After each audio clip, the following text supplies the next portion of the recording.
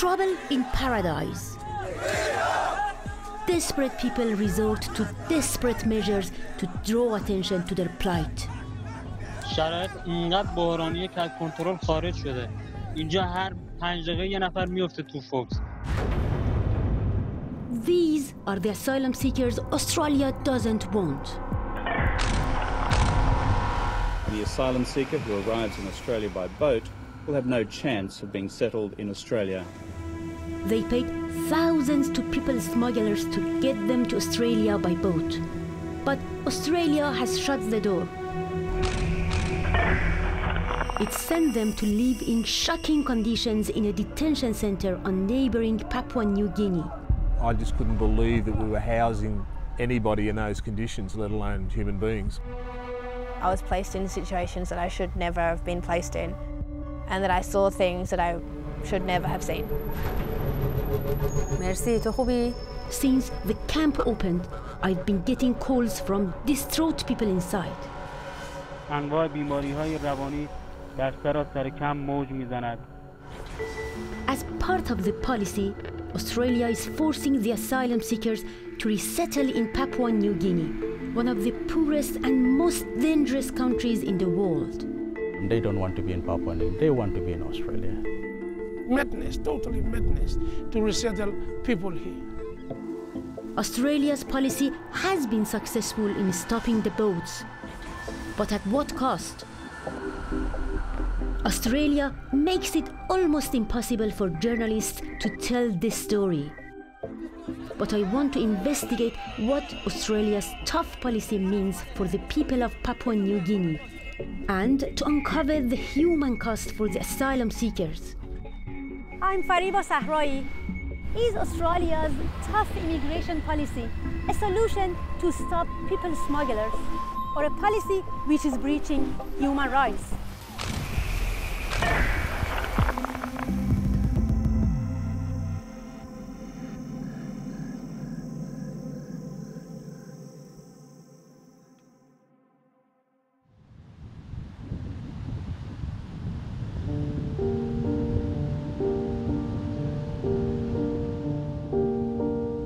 Humiliating and degrading treatment.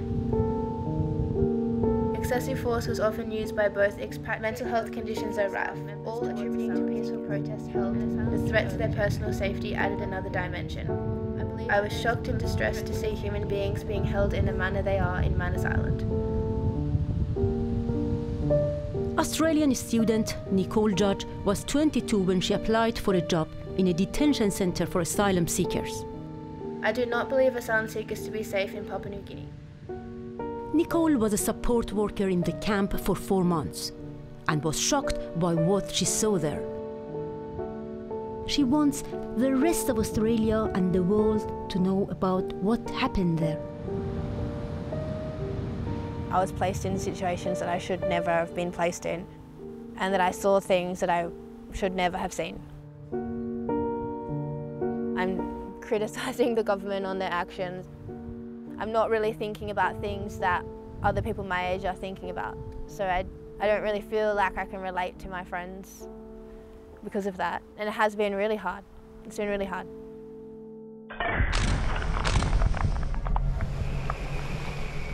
From now on, any asylum seeker who arrives in Australia by boat will have no chance of being settled in Australia as refugees. In 2013, 400 boats carrying more than 26,000 asylum seekers reached Australian territory. More than 300 people died making the journey. Australia decided to shut the door on asylum seekers arriving by boat.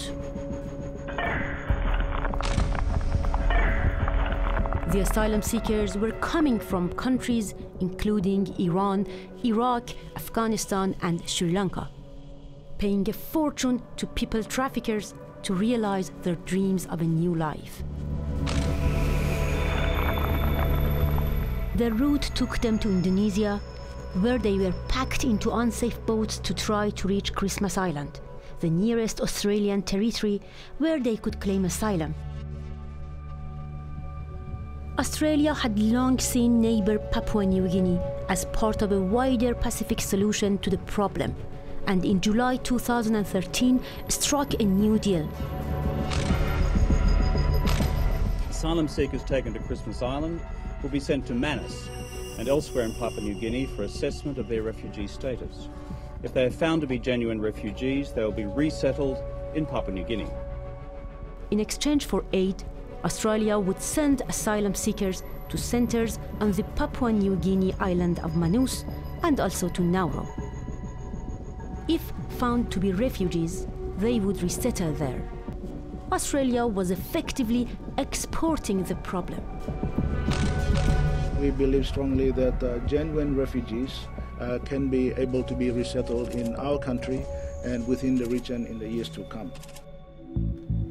As a journalist who left Iran to start a new life in Canada, I have taken a strong interest in the stories of asylum seekers. Over the years, many Iranians have contacted me to share their experiences. Now I'm getting calls from people inside the detention center in Papua New Guinea.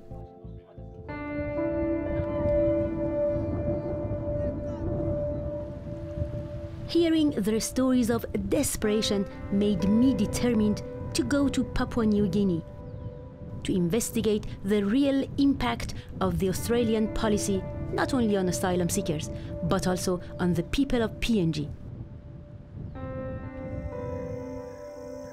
Papua New Guinea is a former Australian colony just 150 kilometers from mainland Australia. It is a breathtakingly beautiful country, and the people were very friendly to me. But there is another side too. The capital, Port Moresby, is one of the most dangerous cities in the world. Overseas visitors stay in hotels protected by high security gates. Thank you so much. This is just one example of how tight the security has to be here in Port Moresby.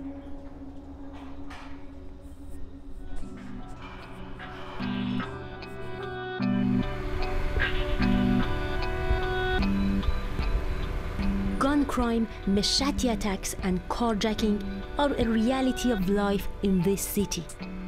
I was advised to always travel with locals and never go out after dark.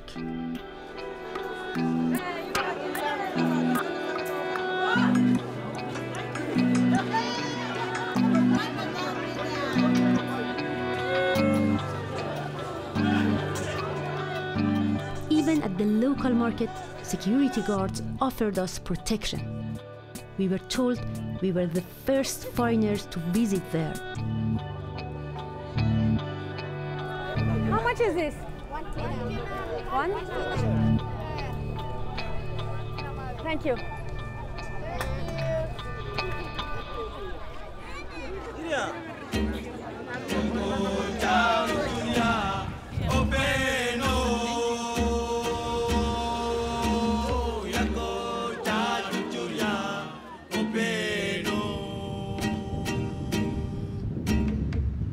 It may look beautiful, but one survey placed Port Moresby as one of the worst places to live in the world, just above the capitals of Syria and Bangladesh.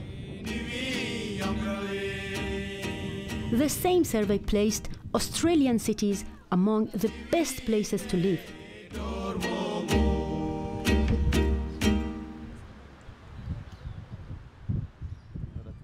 Alex Rini is the editor of the Post-Courier, one of PNG's main daily newspapers.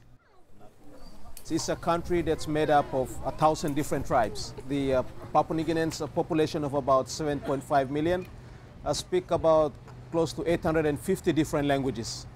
So we are one of the most linguistically diverse nations on earth, and we are one of the most culturally diverse nations in the world.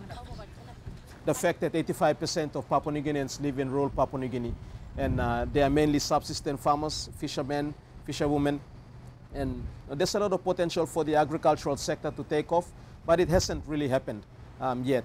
Australia is basically in a very pivotal position in terms of PNG's history. And I see the relationship continuing to grow in strength. And in terms of, and the Manus Asylum Seekers Center is another, it's the next step in the relationship that Papua New Guinea has reached with Australia. Because Australia had a problem with human smuggling, they basically wanted a solution, and Papua New Guinea gave them that opportunity to reach, to provide a solution.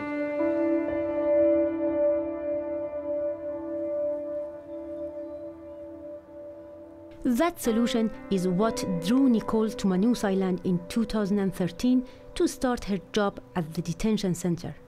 I spent 12 hours a day, 6 days a week inside the compounds. We used to teach English or, have a deck of cards, play cards, chat.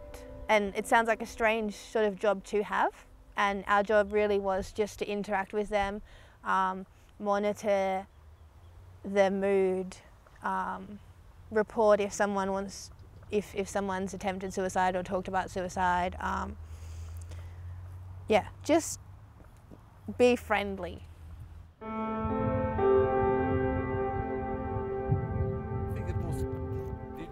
Australia was also sending contractors to Manus Island. One of these was security expert Martin Appleby. His job was to train local men to become guards at the detention center. I knew of Papua New Guinea and what that country was about. I saw that as a very good destination to go to, up there just short of the equator, and I think the sun and the surf, so to speak, would be a good time off whilst up there. So my expectations of the island itself, Manus, did not jump out at all, but those expectations changed when I landed on Manus Island. Omid is 25. He had been a journalist in Iran. He fled over fears of arrest. He made it by boat to Christmas Island, but was sent to Manus in 2013. Merci, to خوبی؟ He's been sending me reports by phone and text of life behind the wire. We've changed his name to protect his identity. فکر می‌کردم استرالیا کشور خیلی خوبیه برای زندگی، مخصوصا برای پناهجوها. تنها راه رفتن من همین با کمک قاچاقچیایی بود که میشناختم. ولی به جای استرالیا از اینجا سر در آوردم. استرالیا باید تصمیم بگیره که با ما چیکار میخواد بکنه.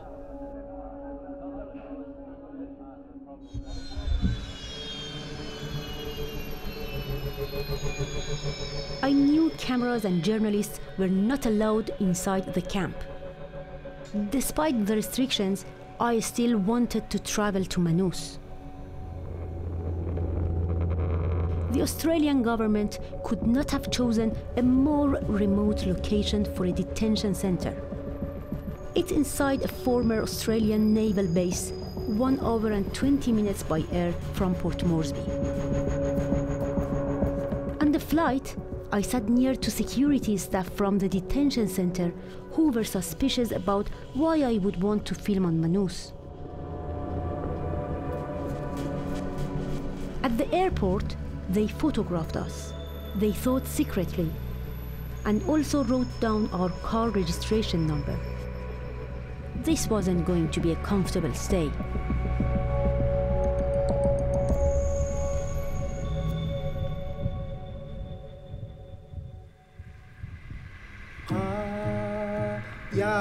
Manus Island is small and rugged, with thick jungle, hills, and a beautiful coastline. The population of around 50,000 is mostly rural and predominantly Christian. The main town, Lorengau, has one bank, one small supermarket, and a traditional market. But when Nicole and Martin arrived at the camp, any hopes of a rewarding job in a Pacific paradise were quickly dashed.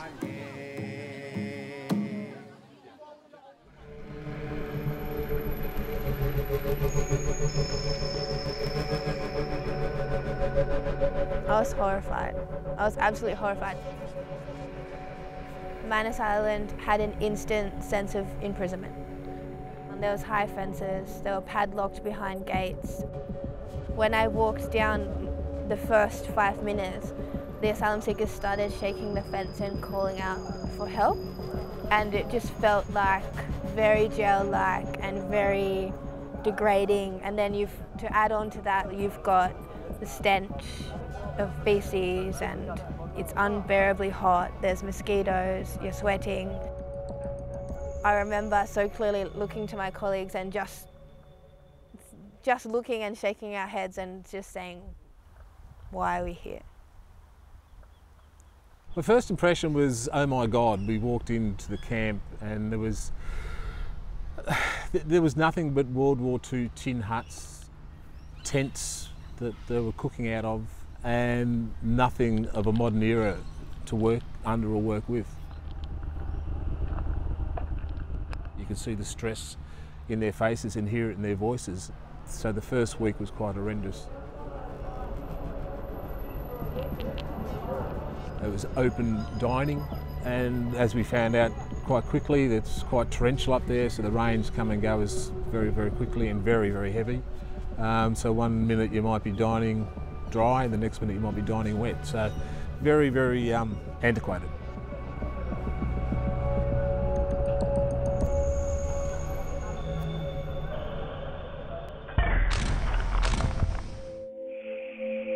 For Omid, the camp was already a living nightmare. ده‌ها نفر از ترس کابوس‌هایشان به خواب نمی‌روند. انواع بیماری‌های روانی در سراسر کمپ موج می‌زند. زان کسانی هستند که خودزنی می‌کنند و در کشاکشی مازوخیستی با دیدن خونشان احساس آرامش و موقتی می‌کنند. با دیدن خونشان احساس آرامش و موقتی می‌کنم.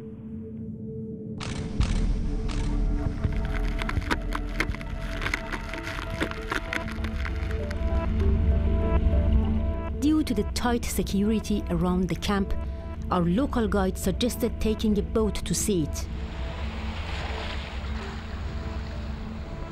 I headed out along the coast just as a tropical thunderstorm was brewing. The area is patrolled by naval security boats. We are very close to the detention center now. We have to be very careful as we are going to go past it.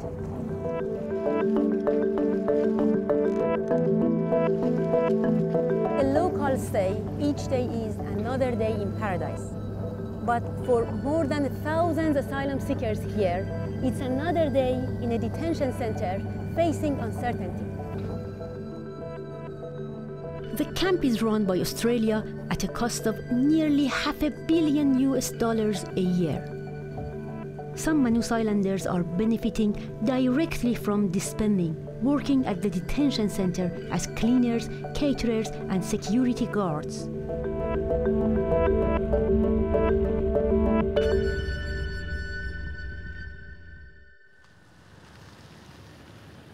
The islanders also benefit from Australian aid designed to develop Manus. But there is criticism that building and construction contracts are going to Australian rather than local companies. The islanders call it boomerang aid. Alan Pomat is the boss of a local construction company. Do you think Manus Islanders are getting enough benefits from the detention center? I don't think so. I think I'm the only local guy to get work here. Electrical work, the plumbings, the logistics, all this are given back to Australian company. So that's why I for one, I think that we Manus Islander are not getting enough. That's about $1 billion kina money coming into Manus every year, and the bulk of money is going back to Australia. During my time on Manus, I did see evidence of how aid was being spent. This is just one example of how Australian investment is changing people's life here in Manus. This traditional local market is soon being transferred to a brand new market down the road, which is being built with Australian aid money.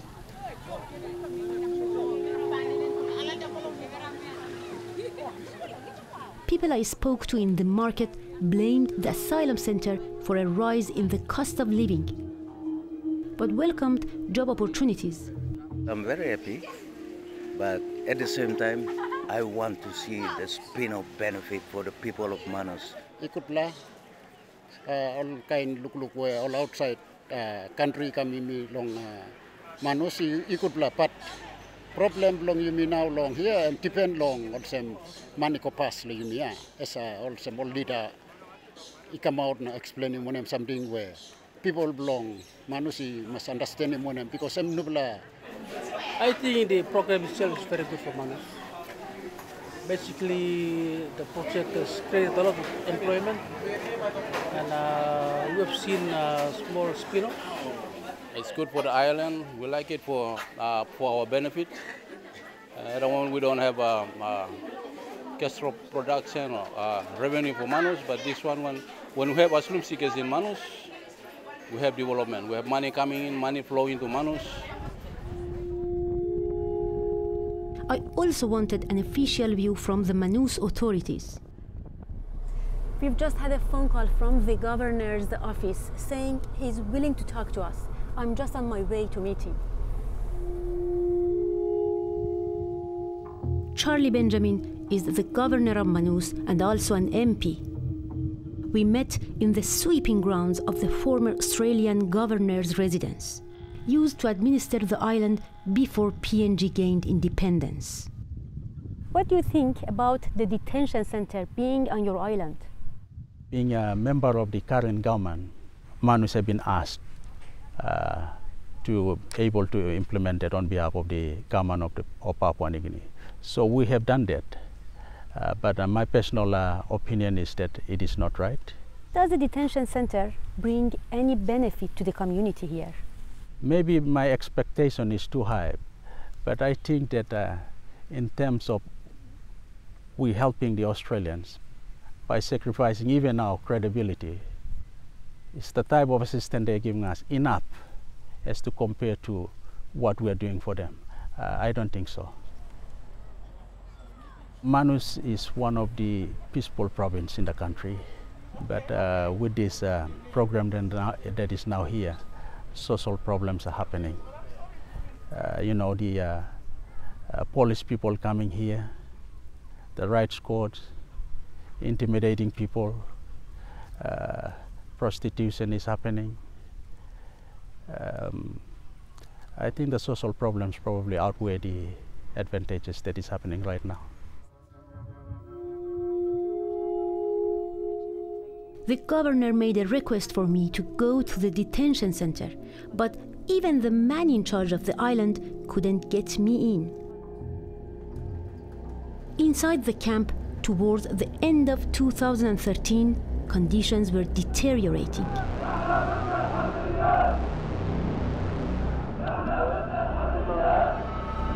A facility meant for 500 people was now coping with more than 1,000 young men. My opinion of the detention center was that's totally degrading and humiliating. They didn't have toilet paper.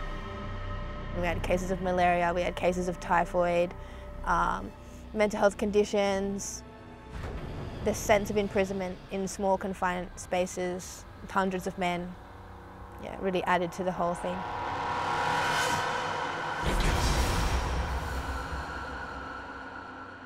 I saw quite a few times men attempt suicide, self-harm. Sometimes men would just scream, just sit down and yell or scream or cry. یک جوان پاکستانی در حمام خودش را حلق‌آویز کرده بود با ملحفه‌ای که 6 ماهی میشد کسیان را عوض نکرده بود. رنج بی اندازه و ترس مفرط. هنگامی که به بالای سرش رسیدن رنگ پریده بود و بیهوش. پناهنده‌ها وحشت زده او را بالای دستشان گرفتند و به سمت در اصلی کمپ بردند. گویی در جنگ کشته شده و همرزمانش جنازه‌اش را به پشت جبهه انتقال می‌دهند.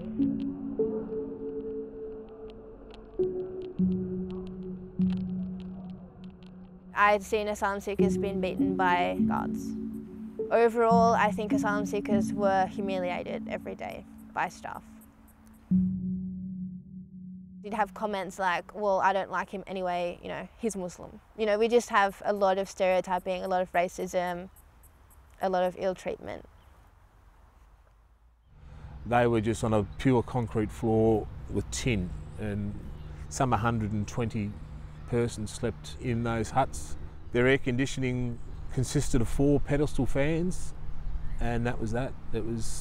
I just couldn't believe that we were housing anybody in those conditions, let alone human beings, quite honestly. Yeah, it was just horrendous, absolutely horrendous. I was there to do a job. I'm good at what I do, but in here I've got a conscience as well, and to treat another person like we were treating them really pulled me apart. آخرش از دست این دندون لعنتی راحت شدم. رولا کمکم کرد. تو ایران سرباز زندان بوده. یه سیم از فرنسا کن، داغش کرد تا سرخ شد. بعد فرو کرد تو دندونم. پشتبندش هم یه سیگار کامل خاموش کرد تو سوراخش. میگفت از زندونیا تو ایران یاد گرفته.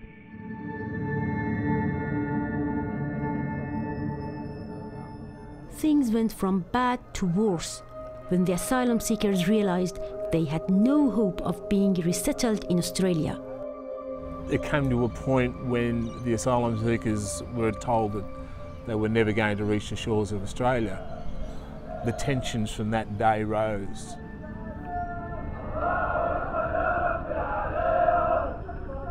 The open communication that we did have started to fall apart and break down. We, as officers, were then seen to be part of the Australian government and were treated as such. You started to find weapons in the tents, in the accommodation areas, and they might have been broken bars off a bunk or a bed. When you start discovering small caches of weapons like that, you know there's an underlying apparent issue there. You know something's happened. Shortly afterwards, Nicole and Martin both returned home to Australia. In February 2014, a protest by some detainees rapidly escalated into a violent confrontation, involving asylum seekers, guards, and locals who broke into the camp.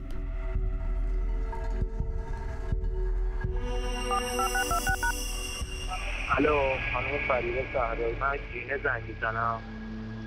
اینجا چراغو خاموش کردم. The first I knew about the violence was when asylum seekers began calling me in the middle of the night, pleading for help. با شیر میذارن توی اتاقا. اگه میگفتن ایرانی که ایرانی، اگه ایرانی بودی میزدنت.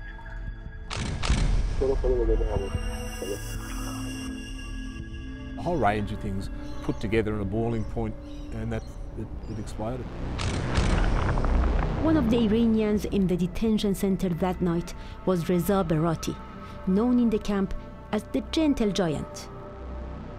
His family were poor, and his father had sold the family farm to pay for Reza to get to Australia. Reza planned to send money back to support his family. Hossein was Reza's best friend and traveled with him from Iran.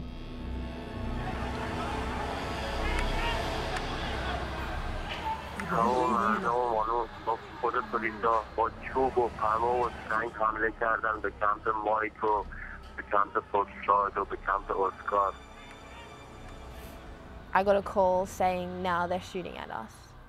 And what are we supposed to do? And how do we defend ourselves? Are we supposed to fight them back? I told them, and I have messages, that they should stay inside the library and block the door with shelving. That's the only thing that I could do. I don't know what they could have done. It was horrible, really horrible, yeah. I don't know what they could have done to help themselves. شما موقعی که فیلم وحشتناک که نگاه میکنید تو کار تلویزیون چیزی که دارید فیلم وحشتناک نگاه میکنید، من نگاه فیلم وحشتناک نگاه میکردم اما تو خود فیلم وحشتناک بودم واقعیتش.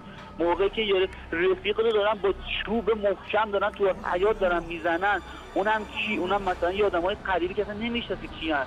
شما فکر کن یکی به کمکت نیاز داره اما تو باعث میشه که اگه شما خودت میدونی که اگه بیری بیرون اون اتفاقا واسه خودت میفته، بعد نمیتونی کاری کنی، میخوای بری کمک رفیقت کنی نمیتونی بری کمک رفیقت کنی، از ترس میخکوب میشی دیگه.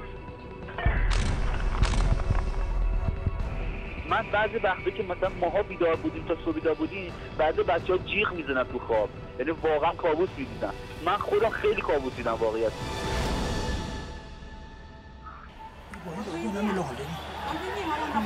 More than 70 asylum seekers were injured in the violence, including one who was shot and another who was blinded in one eye.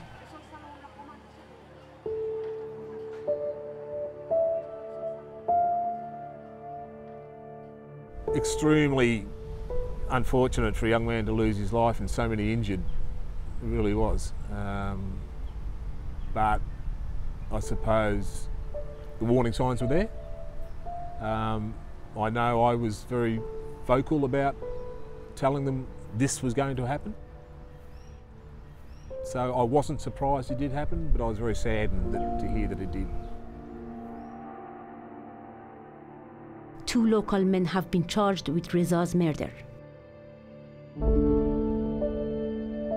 His body was flown back to Iran and buried in his home village, where his family are still grief-stricken.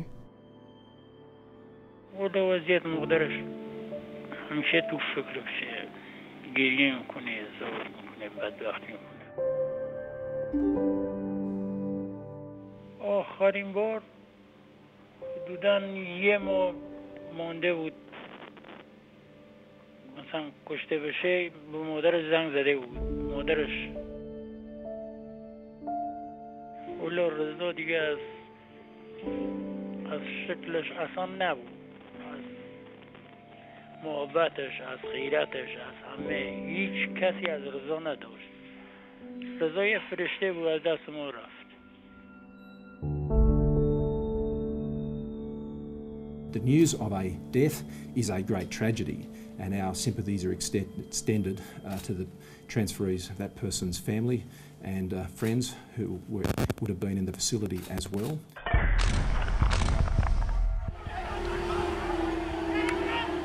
A cross-party parliamentary inquiry found that the government failed in its duty to protect asylum seekers from harm, and that the events were eminently foreseeable.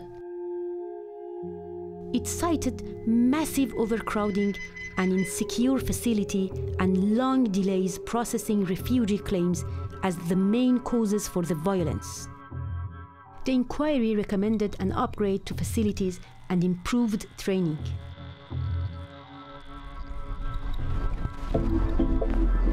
I decided to have one last go at getting close to the detention center. I would have to get through a security checkpoint. Because I knew the security staff had my car registration number, I changed vehicles and the local driver smuggled me through. I got through the perimeter checkpoint. There were still plenty of guards. The security company has changed since the violence. I could soon see accommodation blocks, and I caught my first glimpse of some of the asylum seekers. There was a new higher security main gate. There was clean water brought in from Australia.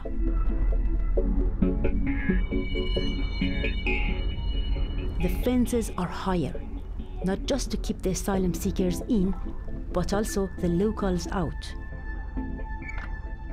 There are floodlights for nighttime security. There is lots of building work going on.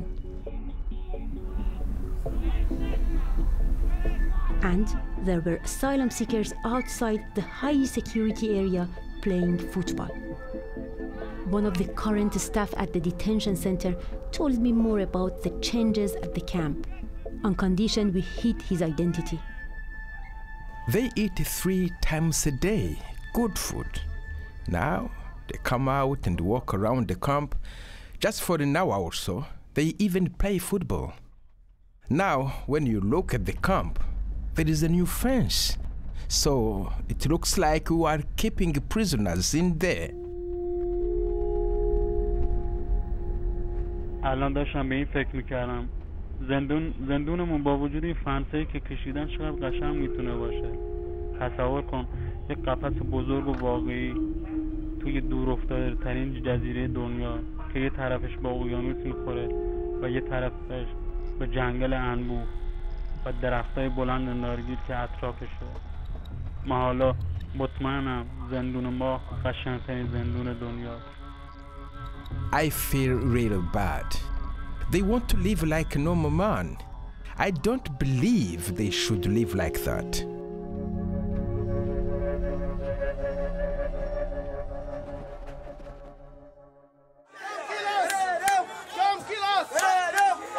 But in spite of some improvements in conditions, in 2015 there were more protests.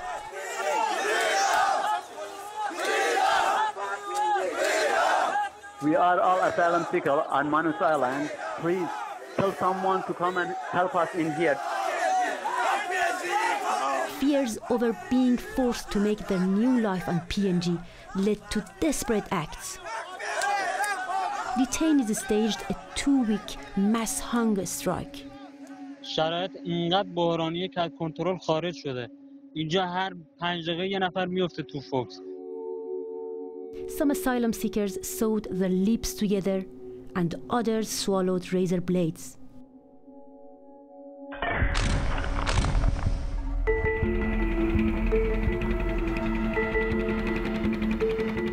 Australia defends its tough line on asylum seekers arriving by boat by saying it is saving lives at sea. All the asylum seekers at Manus were intercepted leaving by boat from Indonesia. Many others drowned making the journey.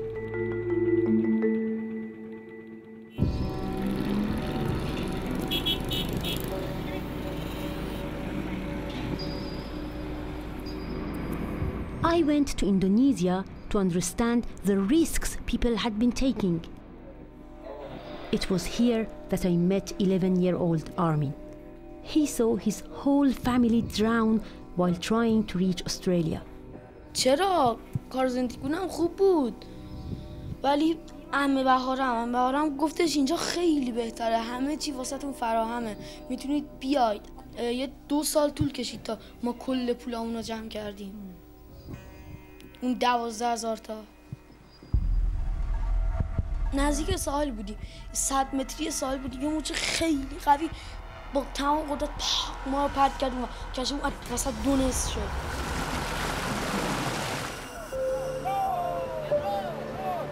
اومد بند لباس رو باز کرد منو برد بالا که مرد سرش خود به میخ رفت زیر آب. He held on to the wreckage not knowing he was already an orphan. همش تو خوابا میاد. زیاد یادم نمیاد ولی مامانم میگه گریه نکن همه چی درست میشه. 100 people were on Armin's boat. More than half drowned. نمیخوای بری استرالیا؟ نه. Armin's family had sold their flat in Iran to pay people smugglers to get them to Australia. Traffickers are making huge profits from this trade in dreams of a new life. The Australians say their policy is designed to stop this.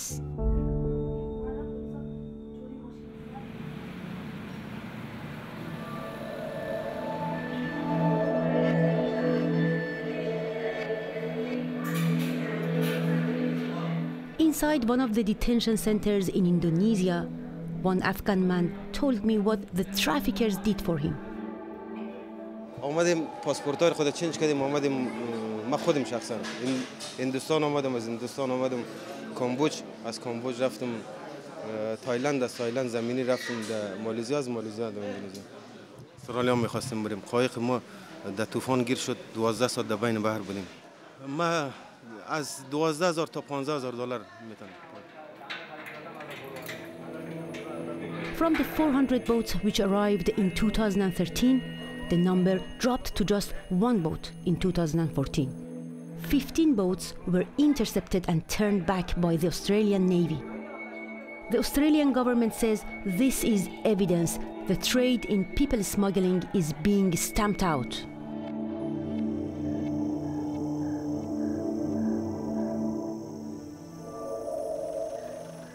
Back on Manus, the first group of asylum seekers have been granted temporary refugee status and are moving out of the detention center. This is the next stage in the Australian plan. But many question the wisdom of resettling more than 1,000 young men and perhaps later their families into the local community. I think the program initially started off from Australia, which tried to deter the boat people to come to Australia, the land of maybe honey and milk, as they say. But the successive Australian governments have decided to bring the processing centers out of Australia, which is a good idea for them, but it's not good for Papua New Guinea. We never thought resettlement was in the agenda.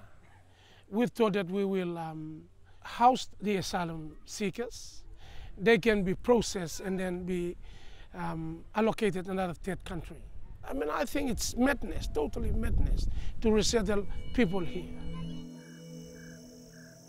The refugees are moving to a new purpose-built accommodation block costing more than $100 million. The apartments have modern facilities and are much better equipped than the homes of most islanders. Some local people told me they resented this.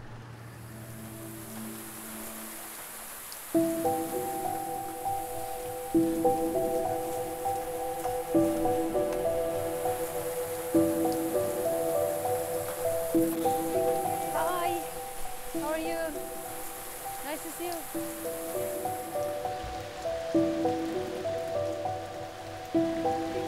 We've come to see a typical village on Manus Island. The owner has invited us to come and see their house. Almost 90% of the population live in houses like these. I'm going to see the kitchen now, which is in a separate building.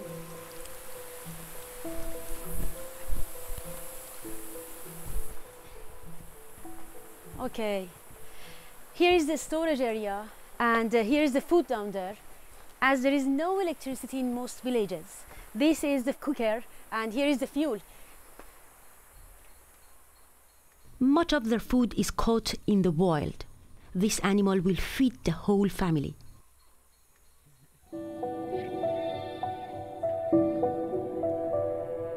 PNG has many challenges in terms of poverty, health, and education.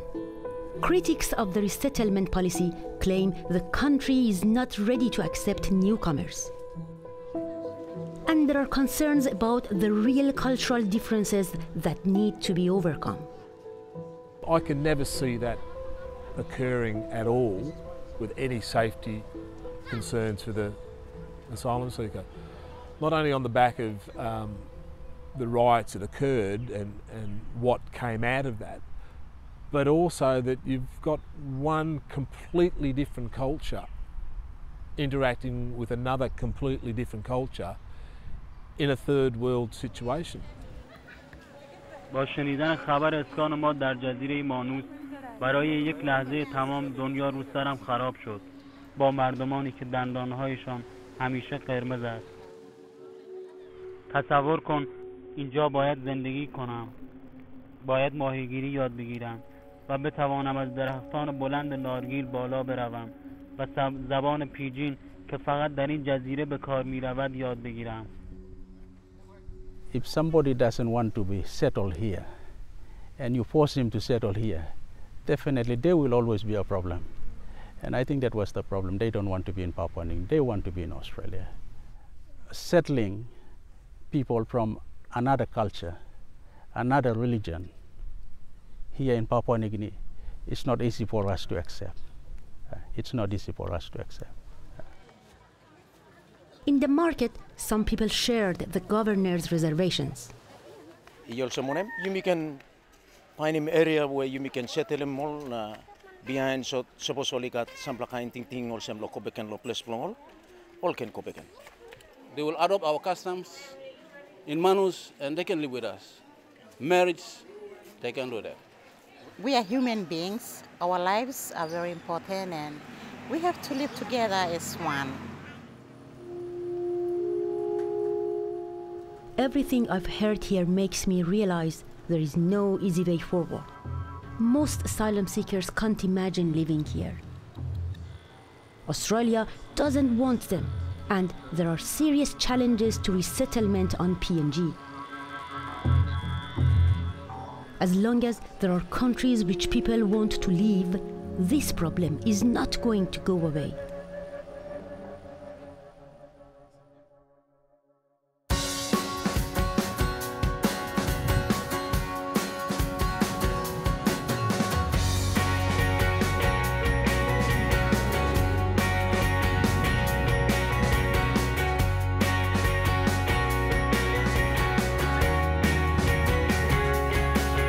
The famous landmarks of Sydney, Australia's biggest city.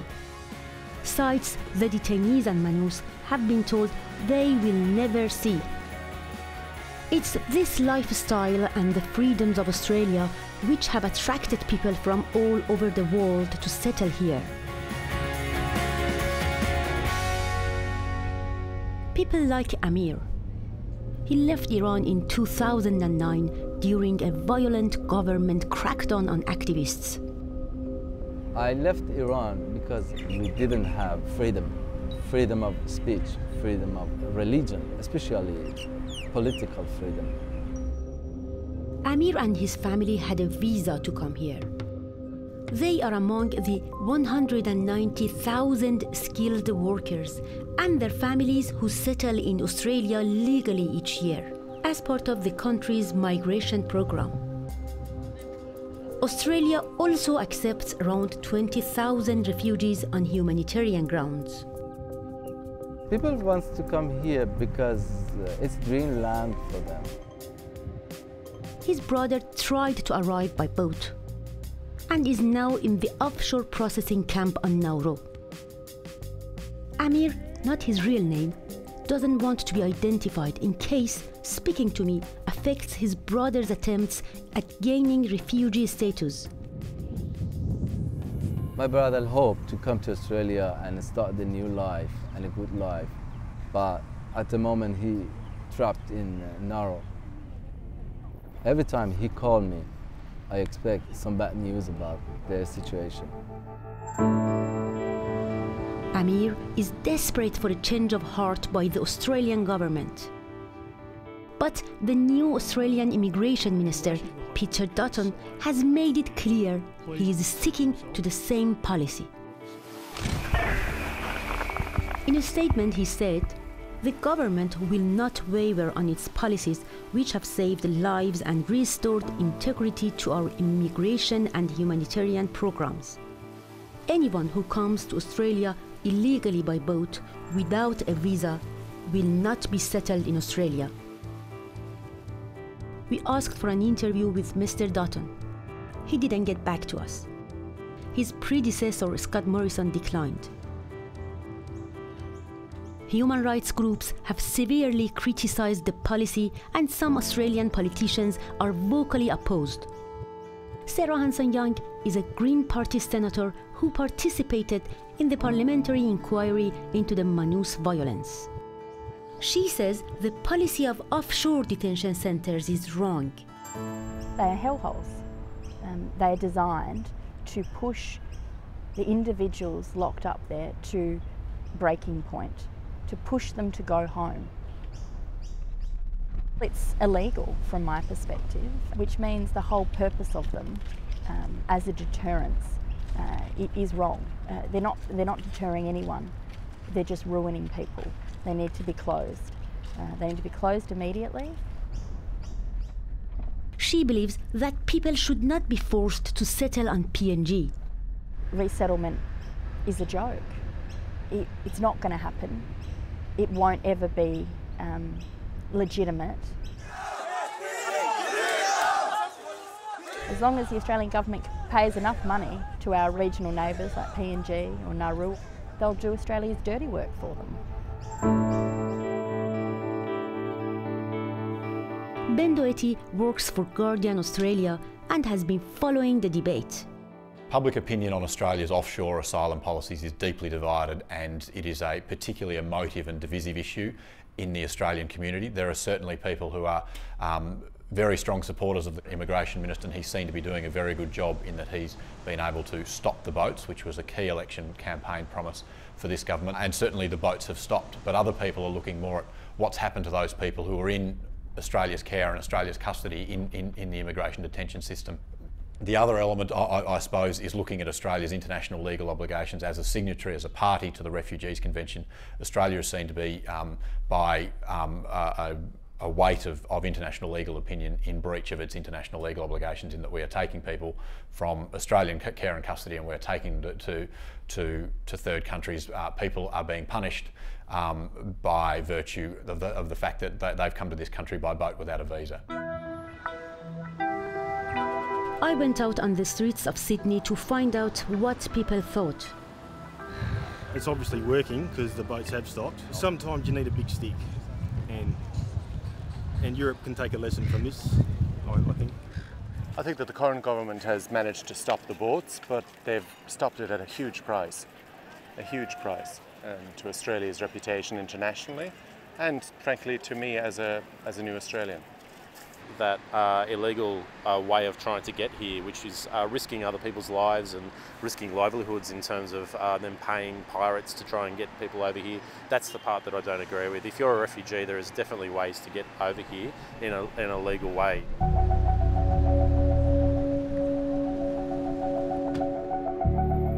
Some asylum seekers from Manus Island and Nauru have been allowed to come to Australia, but not as citizens or refugees. They are being held in a detention center in Sydney.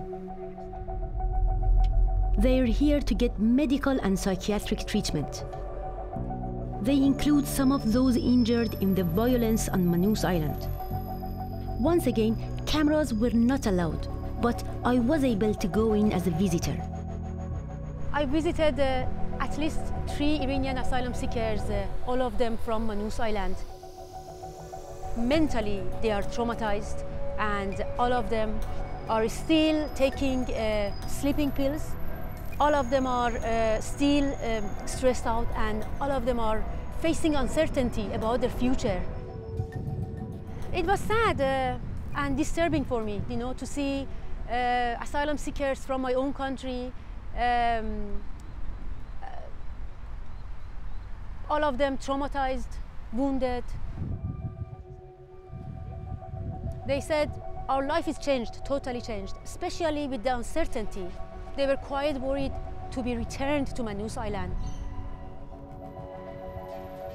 Meeting asylum seekers face to face brought home to me just how brutal this policy is. Australia says tough measures are needed to save lives and prevent more tragedies like Armin's. He is now back in Iran and deeply traumatized.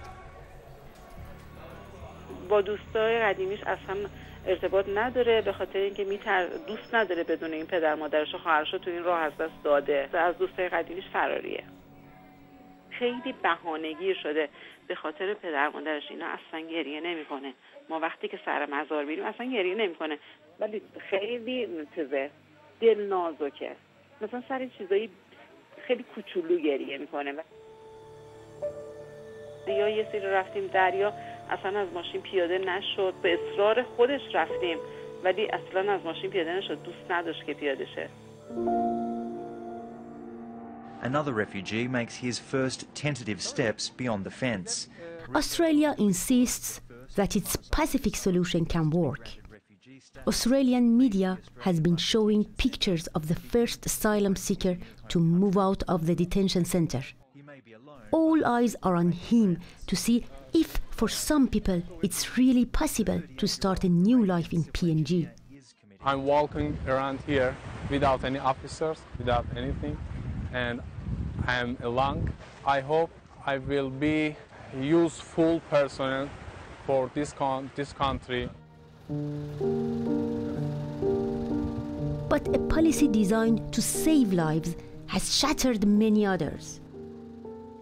Even the people working to implement the policy have been deeply affected. I think working at the centres has changed me completely. I mean, I sometimes think about what my life would be like if I didn't work there. And maybe I would have finished uni by now, maybe I'd have a nice job in Australia, I don't know.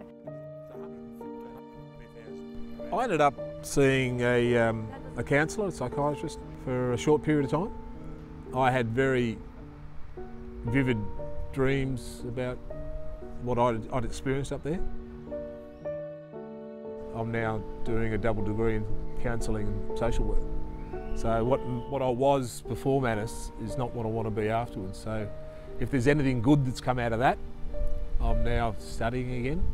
Who knows, maybe work within the asylum seeker community at some stage. I don't know what that holds, but it's driven me to do something better than what I was doing.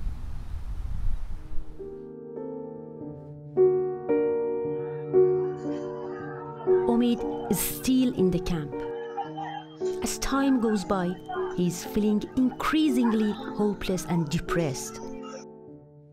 If he goes back to Iran, he risks arrest. But he can't imagine a future for himself in PNG. He never imagined his Australian dream would end this way.